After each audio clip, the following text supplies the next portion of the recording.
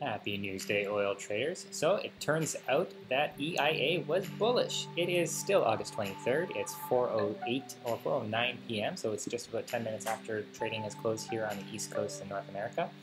And the news was relatively bullish. There was a smaller drop in supplies than expected on crude, but gasoline stocks dropped more than expected. Hence the somewhat bullishness. We did climb over 1%, almost 1.5% at one point, but settled a little bit lower at 48.38, which happens to be exactly where I purchased because I purchased in the last, 30 seconds of trading here. So what happened? Before news came out, I put in my short buy order at 48.50 ahead of news, and because the result of the news was really not very dramatic at all, I ended up just leaving it there for the time being. Then in the afternoon session, we started to make a move, and I started to think that might make a rapid climb, rapid spike up to 48.90 or closer to 49.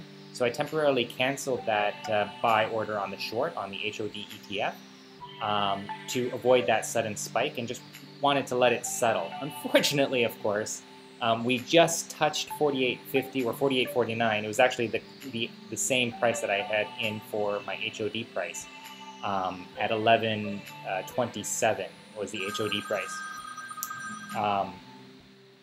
But we only touched it and then pulled back and pulled back and pulled back, and we never got that high again.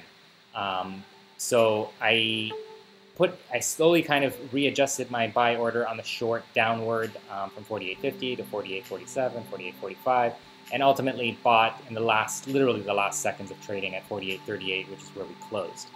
And we're still holding there right now. So I'm perfectly happy with that price. I kind of wanted to pad my ego a little bit and buy at a little better price than I had bought the last time I held this short position. Which was roughly at 48.50. So that's kind of where I wanted to be again, but it just didn't pan out today. I still think it was a smart play to avoid that possibility of the spike.